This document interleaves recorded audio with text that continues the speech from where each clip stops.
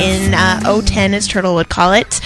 This is kind of our year to move forward and expand on all different types of music news that we are bringing you, our most fabulous listeners.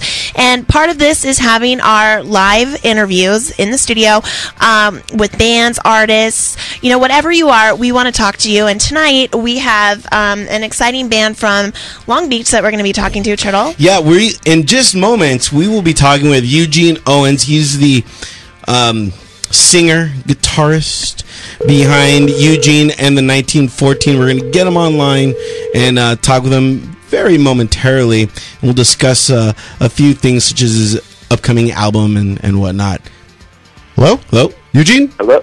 Hey, what's going on? Hey, what's up, Eugene? It's Turtle along with Kai and Dr. J here at the end of the show. Well, thank you so much for coming on, man. Yeah. No problem. We've been listening to your music here and just having a bit of fun with it, man. It's awesome. Nice. Glad you guys are enjoying it. Yeah, so I was telling them about you and a little bit backstory about you, and most importantly, your album, Troubles, that you guys are going to release in March, right? Yeah, in March. I think the week of the release show is on the 19th, and it should come out the Tuesday before that. I think the 19th is Friday. Now, the funny thing about this album is the name, Troubles, because you went through an entire bit of trouble just to get this album. Yeah, it's kind of the way it works these days, unfortunately, sometimes. But, yeah, it was pretty hard for me to get everything back because the company that I was with, New Line, the record company, merged with Warner Brothers, and then it was not really it was kind of out of my hands. It was lawyers talking to lawyers, and it's not really what I do. But I did eventually get it back, and we're putting it out, and super psyched about it. Do you think that kind of infringes on your creativeness, I guess, when you're creating the music? I mean, because you're an artist, and then you get bogged down with all the legality and the the going back and forth. Does it kind of mess with your psyche sometimes? I think a little bit, just as much as would be expected. I think more so it's just the thing of especially when you write a lot, and I write a lot. I write every day. Is that you want to put out the album as soon as you're done in the studio, you're almost done with those songs, and you want to get on the road and get them out there, and then move on to the next thing. So I haven't been able to do that, but like I said, I'm really looking forward to being able to do that now that the record is actually coming out. Yeah. Well, we're really excited about this. So, Eugene, talk to us a little bit about, I'm sure that your fans that are listening and people that maybe aren't completely familiar with you, can you talk to us a little bit about what we can expect from this album? I think that it's going to be something that is pretty, listenable for all kinds of different audiences. I have a lot of different influences, and they all kind of came together in this album. It's folky but poppy. Some of it's a little bit dancey. But I don't know, just good songs.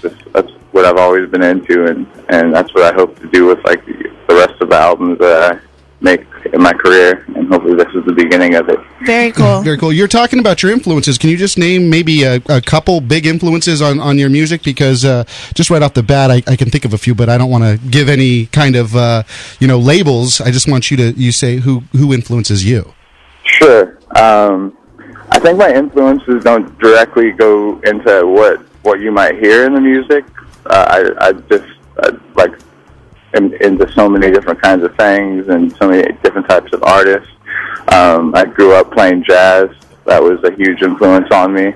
And I love pop, and I love folk and soul and fly and the folky stuff 60s, Bob Dylan and all that kind of stuff, Nick Drake, and even into the 80s, Depeche Mode and all that stuff. Everything is kind of. Yeah. I just like good songs. So. We do too. Yeah, let's real quickly talk about you growing up. Your brother is in Mars Volta, and then your other brother was in Hepcat. So, what was that like? How did they shape your style, if they did in any way? Well, they're a lot older than me, but I grew up and, like, you know, kind of learned how to play music and just got into that vibe and that world and that sort of, like, artistic community of people growing up in Long Beach and Los Angeles through them, you know, going to their shows even when I was way underage, but somehow sneaking in to go see them. That's awesome. But just, you know, just, like, picking up on, you know, their inspiration, and they've been, like, very inspirational to me, especially my older brother Ike, who's just, you know, an amazing keyboard player, an amazing musician, amazing producer, and even though we have very different styles, like, you know, he plays on the Lars Volta, which is, like, kind of the opposite of what I do. But, but he's the same way. I mean, we all have an appreciation for music. When I was growing up, I can remember stealing, you know, like, his cassette tapes out of his bedroom, like Tom Petty and stuff like that. And so he listens to all kinds of things too. So it's all in the family. It's all in the family. Yeah. That's cool. I like the fact that you're very well rounded too, because some people lean more towards, you know, one style of music. But I like that. You know, it sounds like your album's really going to appeal to a lot of different music folks. You know. Yeah, I think so. I think that's wasn't aiming to do that. Like, for any particular reason. I wasn't trying to make, like, you know, it's specifically one genre. I was just trying to write songs that I had in my head, and they came out that way, I think, largely because of the influences and having that sort of, like, big spectrum of, like, music and volume of different artists in my head and in my heart. Absolutely. That's awesome. You know, you had mentioned earlier that you write, and when's the best time for you? What part of the day is the best time that you write? When do you feel like you produce the best music? I think at night. If I'm in the studio and I'm recording, definitely I prefer to record at night. A lot of those tracks that we ended up doing, that got on the record, were happened at night. We would be in the studio, and I never want to stop once we get in the studio. I'd be the first person there with the engineer or whoever, with something like that, at like, noon, and then, like, there were days that, like, seriously, I wouldn't see. We'd go from, like, noon and, you know, eat and then play and get some drinks, have some drinks, deliver to the studio around 10 and then keep going. And there was sometimes, I mean, there was one time we didn't walk out of the studio until 10 o'clock in the morning the next day. Oh, the great God's flashlight. Love it. Lastly, this album, you had some help with some pretty cool people. You had Ryan Adams help you on this album, and then you had James E. right? Yeah. And do they appear on the album? And what kind of stuff did they do in this album for you? James was the producer, and he and I kind of, like, co-produced the record, and he did a lot of great things. Just, you know, he was somebody I grew up listening to. So I just respected him from that point of view anyway. And aside from playing on the record, he brought Trader Joe's every day, a bag full of oh my gosh, Trader Joe's. Favorite. So we always had snacks and stuff like that in the studio.